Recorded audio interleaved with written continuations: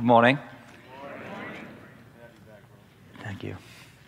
Now, there was a guy who was a senior at high school, and he was a brilliant athlete, top jock. And one day, the school was playing a game, and one of the guys was sick and he couldn't come, last minute. So there was a sophomore boy who lived quite near the school. And they worked out that if this guy went to get his uniform, he could get back to the school and go on a 50-mile journey to play. Now, the sophomore guy wasn't going to do anything in the game. The game was called cricket. Let's not even go there. Don't even think about it. But the guy who was a sophomore was never going to do anything of use in the game, but he needed to make the numbers. So the sophomore guy gets his uniform, they jump on the bus, they go to the game. But now he's blown away, right? Because he's in the team with the big guys at school. The king of sport at school, who was captain of the team, sits next to the sophomore. Sits by him on the bus because he doesn't know anybody. And he's really kind to him. They play the game. They win the game easily. The guy, the king of school, I mean, he was a man. He nearly had a beard. He's the guy who sits by the sophomore all the way home. And he engages in conversation with the sophomore, and it's a Monday afternoon, and he says to the sophomore, "What did you do at the weekend?" Just to make conversation. And the younger guy says, "Well, I played cricket on Saturday." This was the 70s. 1970s, not the 1870s. He said, "I played cricket on Saturday." And in the 70s in the UK, no shops were opened ever. There was hardly anything on the television. And unless you went to church, there was nothing to do. And so the sophomore said, he said, "Well, a Sunday, of course, I did nothing because my mum goes to church. But, of course, I don't want to go to church because it's really dull. So I've stopped going to church. So it was a boring Sunday. What about you?" He said to the senior. "What did you do?" He said, "Oh, on Saturday I played cricket. On Sunday I went to church." And at this moment, the sophomore looks at the senior and he drops in his estimation from being king of school. And he looks at the guy and he thinks to himself, "Oh my goodness, why on earth do you go to church? You are the best athlete in the city. What would somebody like you want to go to church for?" And so, of course, he thought all these things, but actually what he said to the senior was, "Wow, why do you go to church?"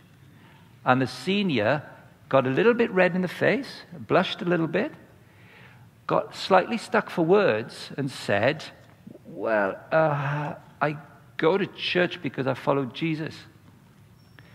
The sophomore said, "Wow," and turned away and didn't engage in further conversation and avoided the senior's gaze, even though it was probably a little bit rude to a senior guy at school.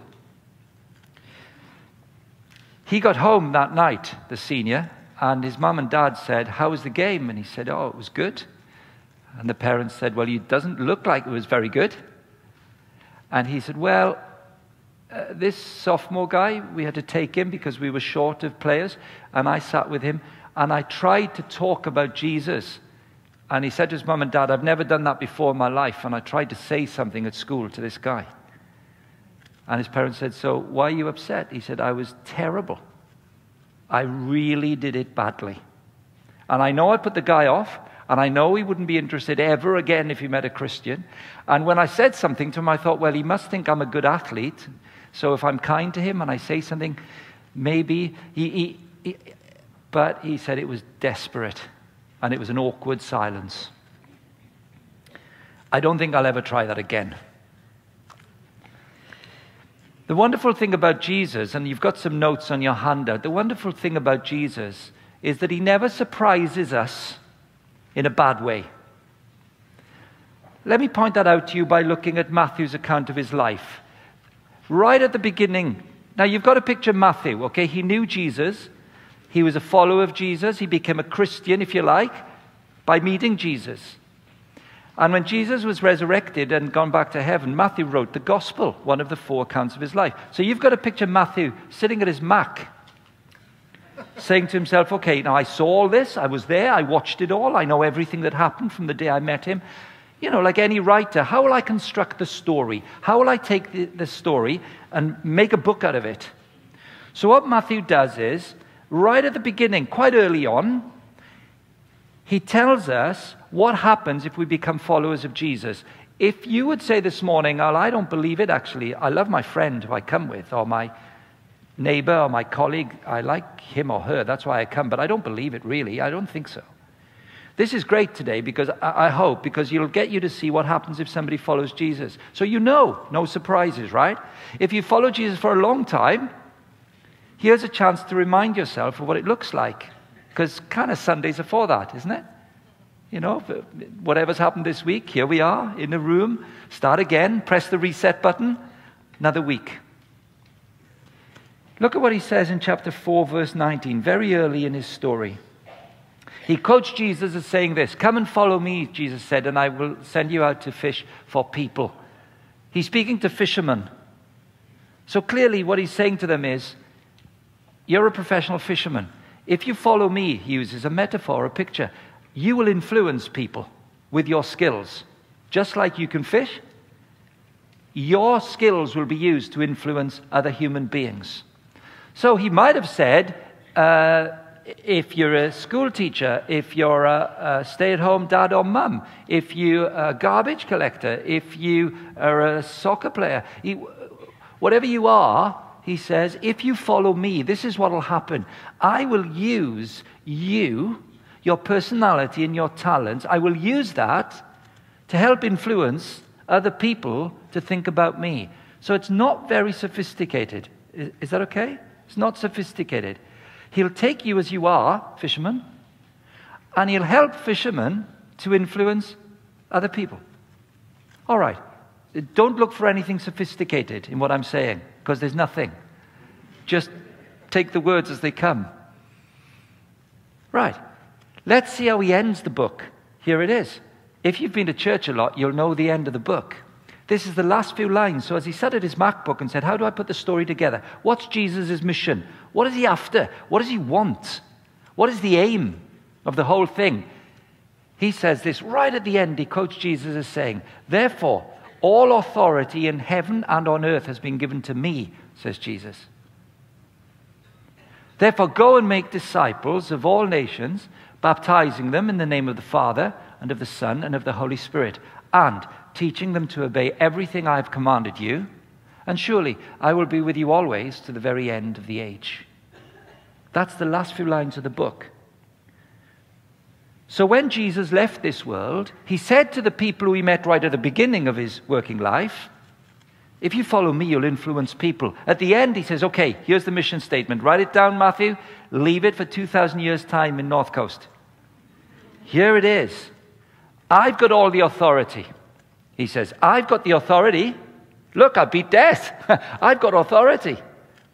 I've got all the authority. This is what I'm telling you guys. I'll be with you always. The last line. I will be with you always, even until the end of the age. I will never leave you, he says. This morning, if you follow Jesus, he says, I will never leave you. So what's your week look like, you might say? Well, he says, influence people. Make disciples. Help people to think about what it means to be a learner about Jesus. A disciple is a learner. If you follow Jesus, you are the best placed person in your neighborhood or work to help people think, what would it look like to be a follower of Jesus? What do they look like? How do they live? How would I become a learner like this? Make disciples by doing 3 things. Going, baptizing, which means helping people to become learners and say they want to be a learner of Jesus and to say so in public, and teaching them to obey everything. Go on teaching the new learner about Jesus. Now, you might have been a Christian 50 years.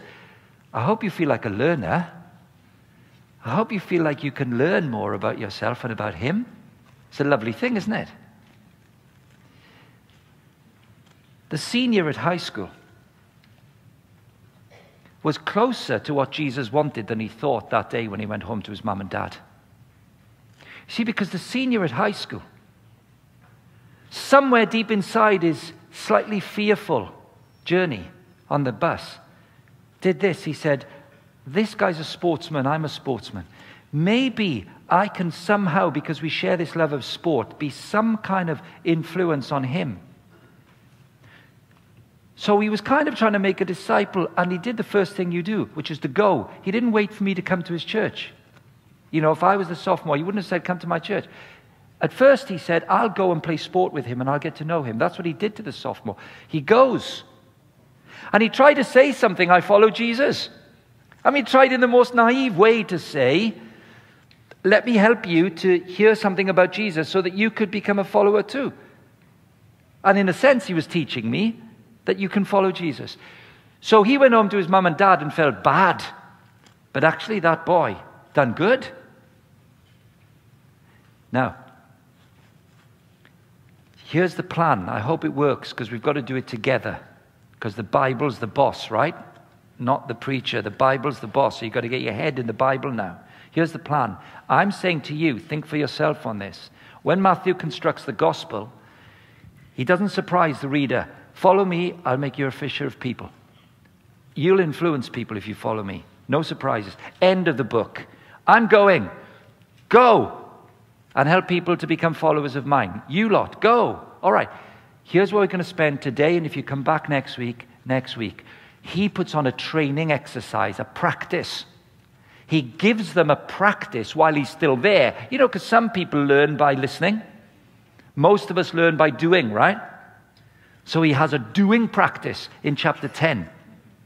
It's really exciting, actually, because he kind of gives them some tuition and coaching. Today, before he takes them out onto the field to do it, which is Matthew 10, I'm going to take you to what he does in the locker room with a board and a pen. And he says this to the disciples. If in doubt, when you try and pass on me to other people, if in doubt, I'm going to show you two things that you must never forget. And when you panic, when you think you're the worst at ever telling anyone anything about Jesus or showing anybody how to be a follower, these are the two things you must recalibrate in your brain and reset when you're struggling. When the senior is struggling, he should press a button and reset two principles to get some equilibrium. I'm going to suggest to you, if you read this with me, the two principles. And then if you're around next week, we'll look at the practical training that he asks them to go out and try. Clear enough? All right, let's look at the two principles that he gives them before they leave the room. Here they are. Number one, he shows them, as the head coach, if you like, his heart. He says, if you're going to go and try and help people to understand who I am and give them a chance to begin to become followers of mine, you need to know my heart really well as your leader. Let's look at his heart. It's amazing. When he saw the crowds, verse 36, he had compassion on them because they were harassed and helpless, like sheep without a shepherd.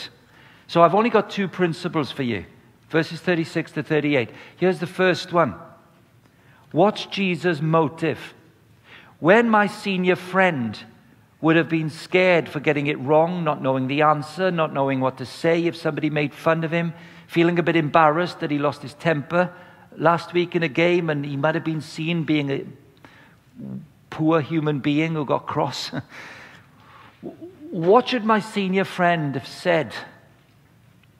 He should have read this, and I should read it every day and say to myself, when I see the crowds, just have a look at 36, when I see the crowds as a follower of Jesus, you know what I feel? A bit of fear,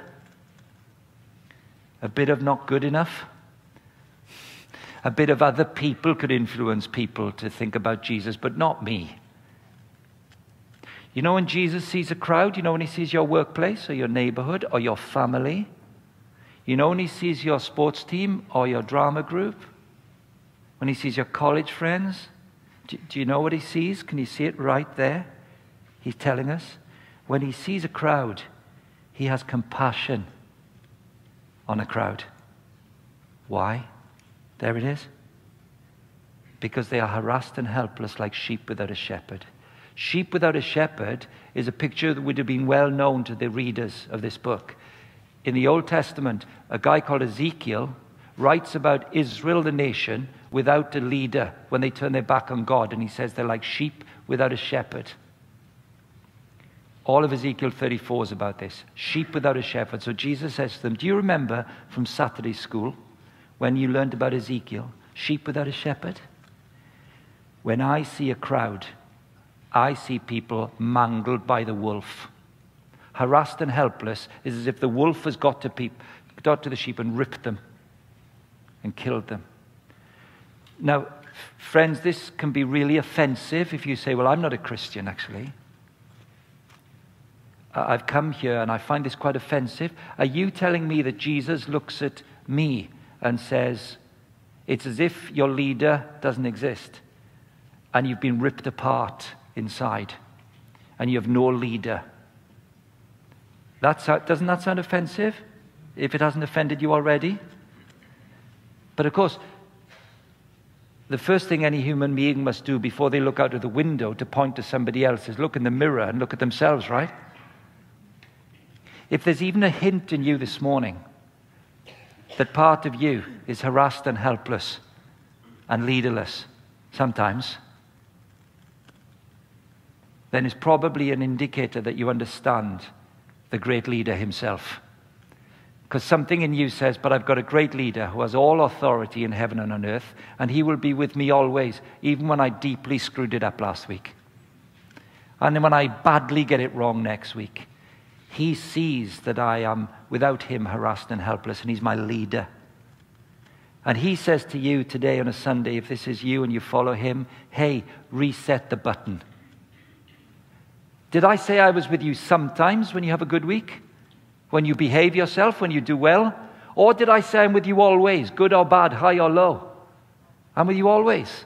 Because I have compassion on you. Because I know you're harassed and helpless without a shepherd. That's what life has done to you. But I am the good shepherd. And I'm your savior. And I have compassion on you. And I love you. And when you look in the mirror and say that to yourself, then you may just get a taste of how needy of Christ you are. You may just be so relieved that Christ loves you that something about your demeanor towards other people says plenty about what Jesus is like. Because, of course, there's a humility that goes with knowing that you're leaderless without Christ that will translate. And people will see a more humble woman, even in her failures. So that's what he's teaching here. He says, in the thick of life, in the midst of it all, press the reset, please. And it would change our lives if we realized that without Christ we're leaderless, but the leader will never let us go. So before he sends them out to try and live for him, he says, you've got to get this clear. Understand my motive. And then, not just your words, but your demeanor and your behavior and the style of life that you are in company with other people will carry the DNA, the emotional DNA of what it is to have me as your leader when you don't deserve anything and I love you so much. It must spill into others' lives. I wish I could have told my senior friend that. I wish I could have told him a long time ago that his humility as a senior in being kind to a sophomore, that his vulnerability in saying, I follow Jesus, was beautiful because he made himself look a little bit foolish in a secular culture which didn't go to church. He humiliated himself a little bit, and then worst of all, the guy who he was talking to turned his back on him. I wish I could have told him, press the reset. Press the reset. The very fact that you could behave like this meant that you were trying your very best to be good at being a normal human being. Vulnerable, generous, reaching out to somebody, being willing to be a fool. You did good, man. You did good. But that's what he says to you if you want to be like this. Because it's kind of scary thinking it could be you who's the one who goes, right? What have I got to offer? All right, that's the first thing that he says. Don't leave the locker room without knowing this very well. So as we look at that one line of scripture today, maybe that helps you to, on Thursday afternoon or Friday night next week or Tuesday, just press the reset. Oh man, here's me being harassed and helpless, like a sheep without a shepherd. Lord, please, please, come on now. I know you're not gone anywhere. I've gone a long way from you. Please. And he says, I'm with you always. What should we do? Let's start again. Press reset. All right, here's the second one. Jesus' theology of mission. Verses 37 to 38. Here's the second of the two principles that he doesn't want them to go out without. So I'm offering them to you in the locker room this morning. So that when we get out of here and move into life, when we get out of the locker room, we think these are good principles that the Lord Jesus taught me for my life. Here we go. His theology of mission. He said to his disciples, the harvest is plentiful, but the workers are few. Ask the Lord of the harvest to send out workers into his harvest field. So you notice there, he calls the world a harvest. You see it? It's a picture, right? There's a lot of grain to be gathered in. He says to them, there are many, many people who I want to find and help to be my followers. Now, you and I might say, well, very good, Jesus, but to be honest, I live in England and I get quite depressed. You may see there's a big harvest. I don't see it very much. So I'm kind of relieved here that he calls it a harvest, because I find it quite easy to get depressed at the task. You say, how are you getting on? I say, I'm all right, thanks. I'm not exactly Billy Graham. How are you getting on? You say, well, I'm all right, thanks. I'm not exactly Billy Graham either. Well, thank goodness the one who knows the most says it's a harvest. Because if he made 100 million galaxies and I can't even make a meal, I think I know who's right. And it's not me. So the harvest is plentiful. I don't need to be depressed. What's more, he sees it as an opportunity. Look at the lines that follow. These are his words. Matthew heard him say them. He says, the harvest is plentiful. Now you've got to picture him looking at his friends, right? And he looks straight at them and he says, but the workers are few. Now, you know when somebody looks at you and says, yeah, but we could do with some help. And they look at you. You know what they're saying, don't you? Can you help me? So he's looked at them and says, the harvest is plentiful, but the workers are few. And then he drives it home. He says, ask the Lord of the harvest, guys, to send out workers into his harvest field. In other words, are you guys up for this? Like, there's a lot to do. I'm in charge. I know what's going to happen. I'll pull it off, but I need somebody to go on my behalf. I've got loads of compassion, and I've got a plan. Will you go? And they say, well, I've got a busy week coming up. I know it's Sunday morning now, and I could think about going, but, I've got a meeting on Monday, and I've got this on Tuesday, and before you know it, it'll be Sunday again. I don't think I can go. And anyway, I'm not very good at it. Send one of the church staff. They'll be good at this. Don't send me. I mean, don't even know my life. Man, I've made a car wreck of so many things. Don't expect me to be the person who can help people to think about Jesus. He says, no, have a go. Now, how do you have a go? I'm 57, and when I was 38, I thought it would be a good idea to take my training budget from Christians in sport and from my church. And instead of going to a Christian conference, I thought I would spend it on going to a conference which was all about having a better life, a vibrant lifestyle, and all that. But it was nothing to do with Christianity. So I thought it'd be interesting to go and be on the receiving end, because I spend my life saying to folks, think about Jesus. And say you're in a church like this, the chances are there are more people who follow Jesus than aren't in a room on a Sunday. So therefore, you're kind of in a majority. So I thought, I wonder what it would be like to go to something opposite. So I went. Now, I can't name it because they'd sue me. It's a global brand. So I went to the event. 150 people, limited places, small groups of 8, 3 days. So I got there, I sat down. In my group of 8, my coach was called Wendy. I couldn't miss it. She had a badge that big. Wendy. I was sitting at 1 o'clock to Wendy. This was problematic because when we sat down, Wendy said, we're going to spend the next hour, we're just going to go around the group and we're going to say 4 things. Have we done this course before? What difference did it make? 2, where did you go to college? University. 3, what's your job? Oh, and number 1, what's your name? What's your name? All right. So God, please don't start with me because I looked around the group. Nobody was older than 25. Nobody. Everybody was a model. Everybody, all of them, everybody. And then it got worse. Jemima, she went right, anti-clockwise. Jemima, tell me about yourself. Oh, hello. Sounded like the Queen. Jemima, hello.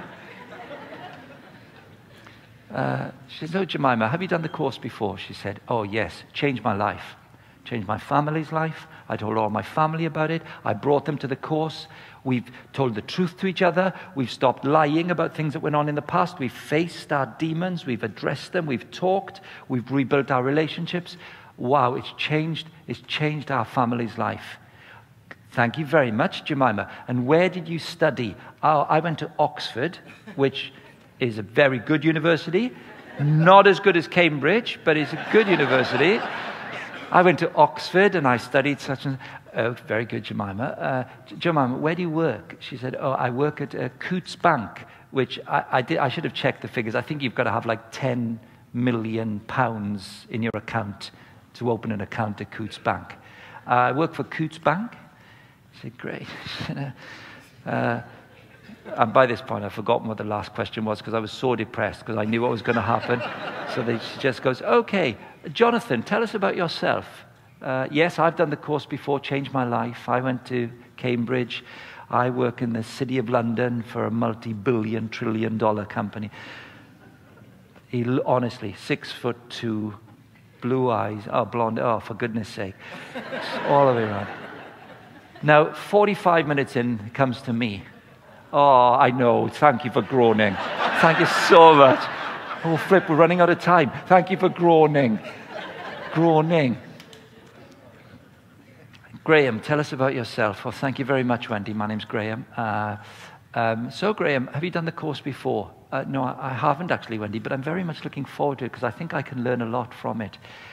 You have to do that, don't you? So she said, very good. She said, so tell us where you studied. So I said, well, Wendy, I studied in Wales, actually. And she said, So now I thought, oh, I've got something on this one, Cambridge. So I said, she said, where do you work? I said, well, I work in Cambridge. She said, oh, very good. She said, what do you do in Cambridge? I said, well, I work in a church. And I thought, if I say in the middle of the university, that would sound good. So I said, right in the middle of the university. And she said, okay, let me stop you right there. She said, let me stop you right there. She looked at the rest of the group and she said, now. She said, Graham, could I ask how old you are? I said, yeah, I'm 38, Wendy. She looked at the group and she said, now. She said, friends, she said, just imagine if Graham had somebody to tell him to come on this course 14 or 15 years ago. Just imagine what a difference it could have made to his life. I know. She really did. So you've got to act, haven't you? It's a public place, this. So I say, and I've already said I'm a Christian. So I say, well, Wendy, I'm really looking forward to this. I'm going to learn so much over the next few days. But inside, I was thinking, there's only 10 minutes to the break. The restrooms are down there. There's only one corridor from this area. Wendy's bound to go to the restroom because she's been talking for ages. Here's what I'll do. I'll walk behind her, then I'll kill her. No, I know that's a bit mean. I know that's a bit mean, right? I know that's a bit mean. I didn't do that. But friends, I spent the next 8 weeks, every Monday we had a small group. You had to go into London to this small group, and Wendy was leading my small group, and she was the real deal. She really cared. She was genuine. She wanted people to have a better lives. It was a brilliant course in its diagnosis of the human condition. What's wrong with us? It was very good. But you know what Wendy's problem was? She was the Lord of the harvest. Let me explain. She was a brilliant coach, a brilliant teacher, and she could get people to see how they could make their lives better. But she thought it was her ability that pulled it off. She thought she could fix lives on her own. I want to put it to you that Jesus' second big principle is so important, it's scary.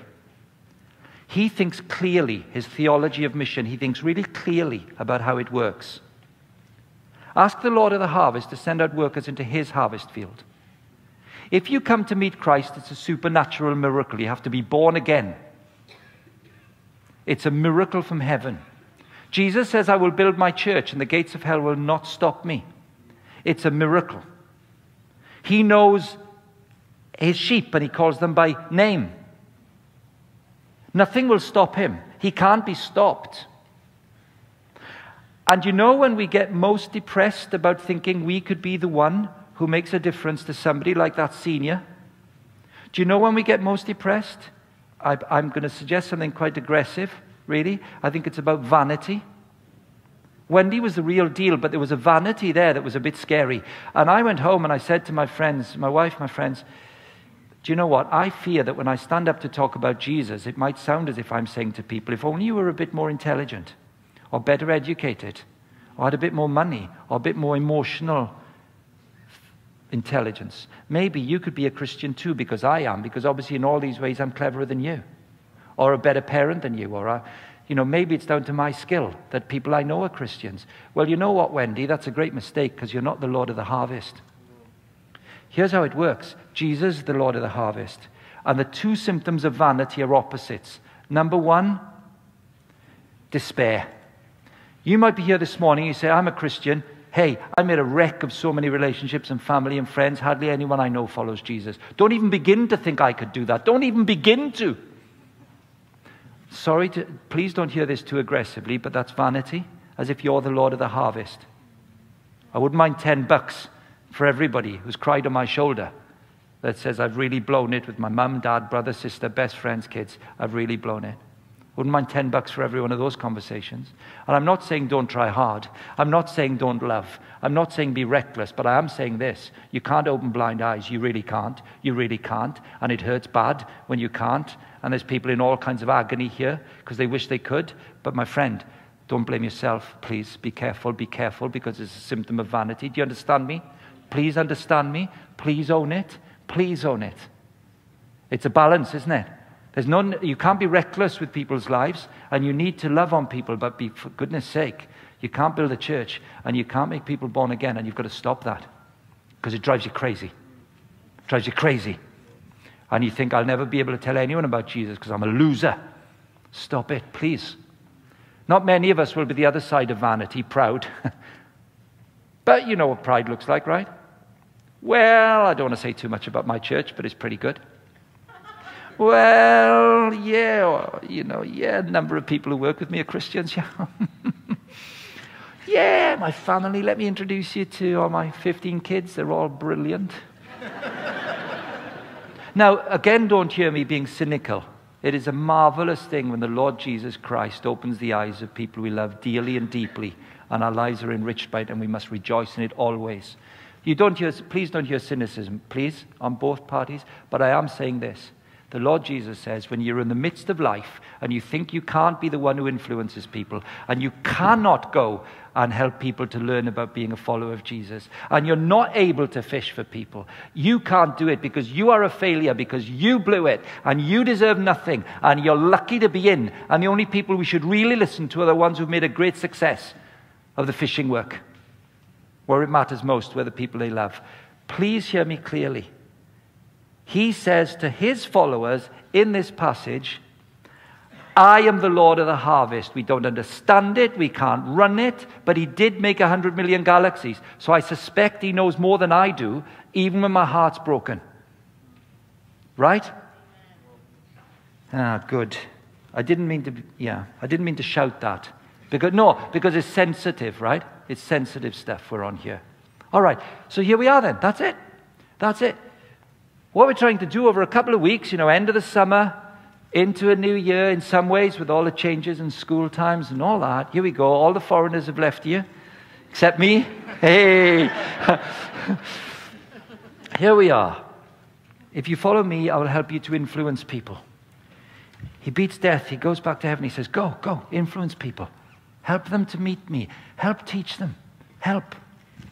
And then he says, let me give you a practice session, but come into my locker room first. Let's put the board up. There's 2 things you've got to know. You've got to know, because it's going to be hard. It's going to be hard when you're on the field. Here's the 2 things you've got to know. Number 1, look in the mirror and see how much I love you. And then you'll have some compassion to give away. Excuse me. You'll have some compassion to give away. Remember how much I love you. And that will flow out to other people. Number 2, don't beat yourself up and don't be arrogant. I'm in charge. If it doesn't seem to work, I'm in charge. If it seems to work, I'm in charge. Just be humble. Just be humble. I'm the Lord of the harvest, not you. Now he says to them, do you think you could try now? And they say, well, it doesn't sound so bad. It's a bit of a relief, actually, this. I think this could be me. Oh, we should stop. Brian, let's have the musicians back, because we're going to sing a song together that draws attention to the words that we've looked at here, and so that you can have a think about it as you sing along together with each other. It's a nice way to close, isn't it? With obviously great musicians. But there's one thing I forgot to tell you. You know the senior guy? Let me just check the date. Yeah, it was 42 years ago. That senior, the best sportsman at school. And 42 years ago, he spoke to that sophomore kid and went home and said to his mum and dad, I really blew it. I really blew it. You know what? I'm glad I lived near school. I'm glad somebody knocked on the door of my classroom and said, could you go and get your uniform? Because you're playing for the school today. I'm glad the king of schools sat next to me. I'm glad he said to me, I follow Jesus. I'm glad that 6 years went by and I couldn't get out of my head that a brilliant athlete would even dare to demean himself to say he followed Jesus and look like a fool. 42 years later, you and me are in the same room, my friend. How many other people will be in heaven with us if you are willing to be the senior to some sophomore this week, knowing 2 things? He has compassion, and he is the Lord of the harvest. Who put you in this room? Who was the senior? Mum, dad, grand, friend, neighbor, brother, sister, child? Right? You're in the room. You're in the room. Oh, how blessed are you. Should we stand and sing? Let's sing these words because they're beautiful and they reflect what we've done today. So let's sing together.